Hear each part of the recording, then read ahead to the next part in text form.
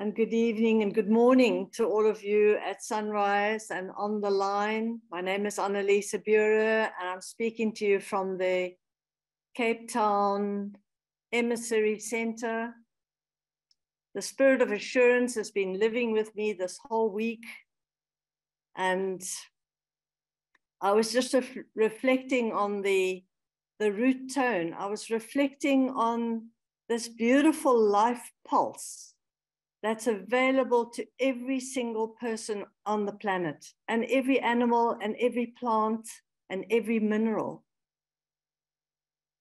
And how beautiful it is to know that it's there, to know that it's pulsing all the time.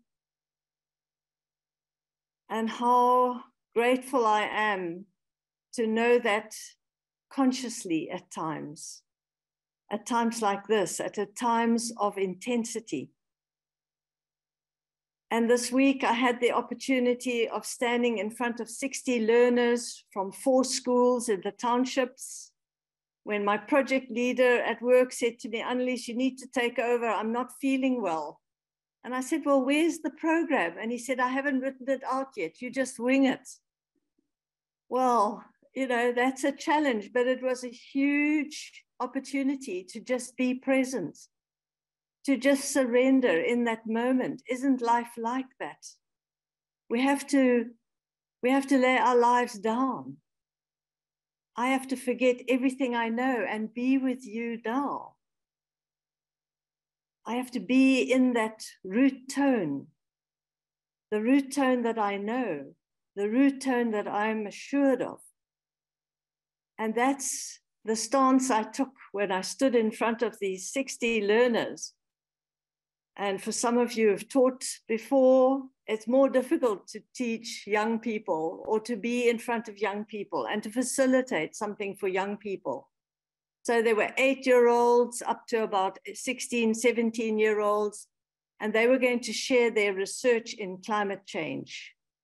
Because just like you and in America and in Europe, we have climate changes in South Africa too. And it was just a wonderful moment to realize that the spirit of assurance, as I was holding that so clearly in my own column, was just emanating from these young people. And it was a huge gift for me. And in no time, we had a page full of what each one could do right now in their own neighborhood, outside their homes, that they could do to bring solutions to the huge challenges of climate change in South Africa. So I guess what I'm saying is, it's so easy when we remember the root tone. And it's so easy when we bring that to a creative field that we're working in.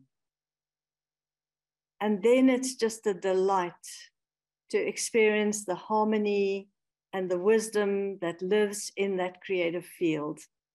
And I'd invite you to just try it out for yourselves this coming week.